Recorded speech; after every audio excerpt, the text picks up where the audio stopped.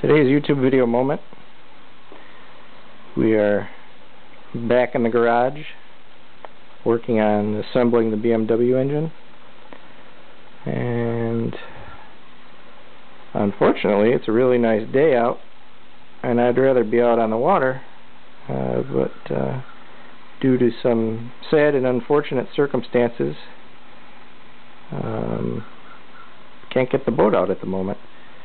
There's a barge that's been doing some dredging there.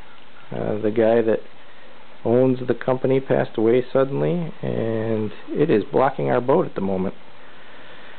So, other things to do on the list was to do some work on this. So, we've put quite a few items on. Probably the biggest of which is the intake manifold here for the electronic fuel injection. We got a coolant bypass pipe down here. The original manifolds have a water jacket built in.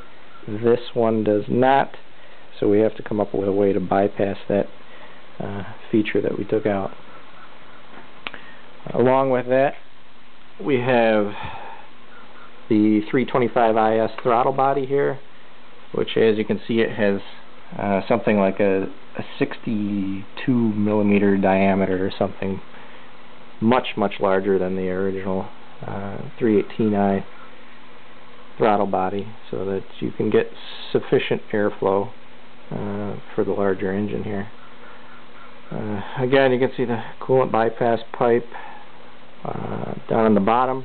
The oil pan is now in place. On the left hand side here we have our electronic ignition timing gear, as well as the crankshaft pulley. Engine mount, obviously one on the other side, and then this little guy up here. This is one of the first things that I probably made up for this, even before I decided that this was going to be the engine that got rebuilt.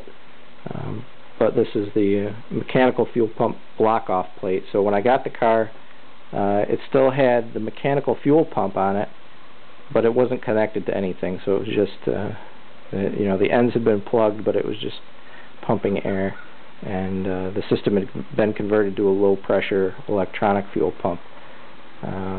This plate allows us to get rid of that mechanical fuel pump, and in our case, we're also going to get rid of that original electronic fuel pump and go with a high-pressure unit that fits inside the fuel tank.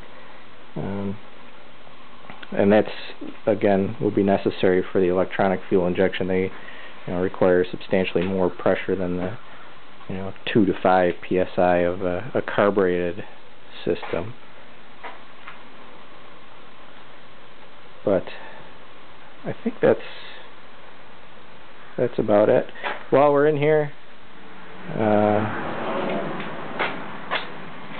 I know I posted a couple days ago about breaking a wheel on the TT.